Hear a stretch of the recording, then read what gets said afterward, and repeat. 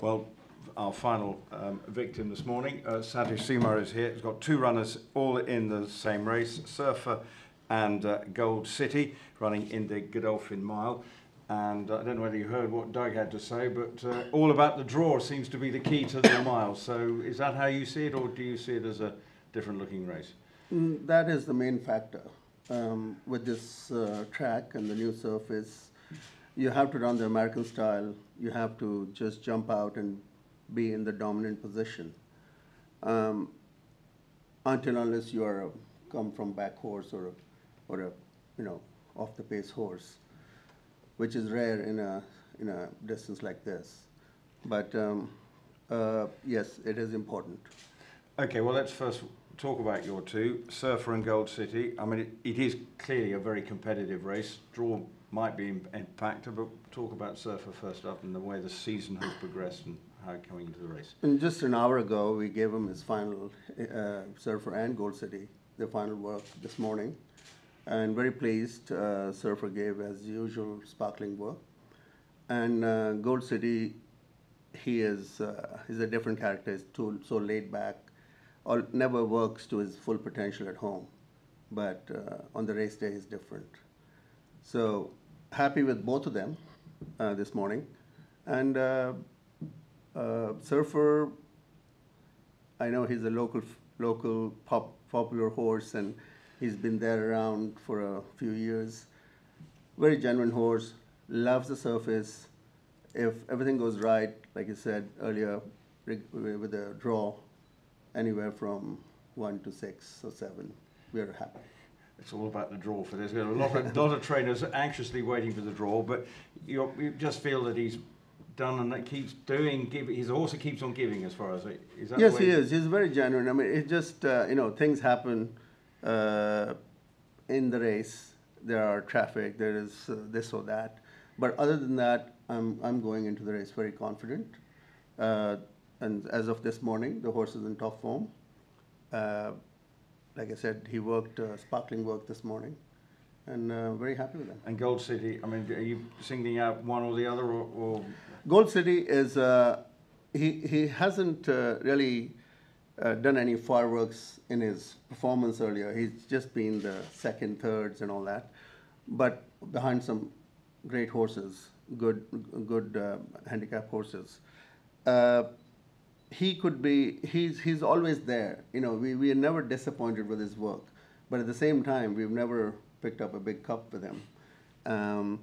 Last year, he ran 4th in the Godolphin Mile, and he ran a very good second the other night in the Carnival. So he's a horse, if given the right pace, his way, I think he could surprise. So, I mean, 4th last year, so obviously you're feeling that have you got him in the same sort of form as you had 12 months ago? I think he's in a slightly better form. But if you have to ask me between my two horses, of course, I'm going to pick Surfer. And Gold City, he's eligible very much eligible for the race, and I think he belongs there. Okay, well, this is the 20th running of the Dubai World Cup. Talking to Doug about the whole transformation of the place since those early days. I mean, do you still sort of think this is an incredible sort of journey it's been happening? What's been happening here? Yes, I'm very proud and lucky to be part of this whole 20 right from the beginning. And even before the World Cup, we had the Jockeys Challenge, which was a big thing for us when we started, and the international jockeys would come, and we would have kind of a miniature World Cup level kind of races. Of course, we didn't have many group races those days, but World Cup will, for a person like me who's been here from day one, it's a very special 20 years and hopefully ongoing. And I've been very fortunate to be there every year and mostly participating too. And your best memory then over those years, what was standouts? I think the two stand out the most. The first World Cup, the Great Cigar, and then Dubai Millennium. Very electrifying race and a very electrifying World Cup. I mean, he was just something which would excite even a non-racing person when you watched him. So yes, these two would be my two most memories. And if you have win with Surf and Gold City, then that might be all right. Oh, definitely. I mean, 2 years ago we won the sprint, the Golden Shaheen.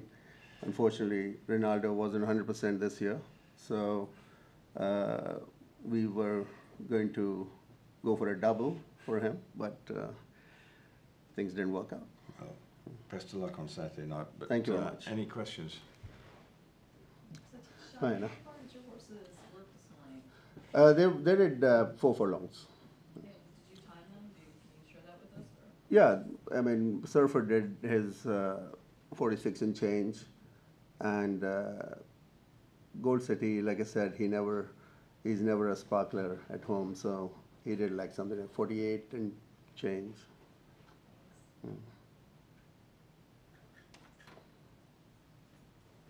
Sorry.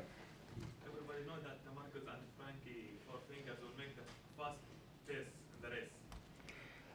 Yes, that's okay with us. We'll be right about it. It actually suits us if they do make the pace. Surfer can deal with that, whether somebody is making the pace or he's up there. But if they do, it's a great advantage for my other horse, Gold City, which he loves a strong pace. So that'll be nice for both of them. Saturday is obviously a very competitive race, the mile this year. Who do you see as your big danger? I think you're spot on, because the race, I mean, for the past many years, this is the strongest Godolphin mile I have seen, and very competitive.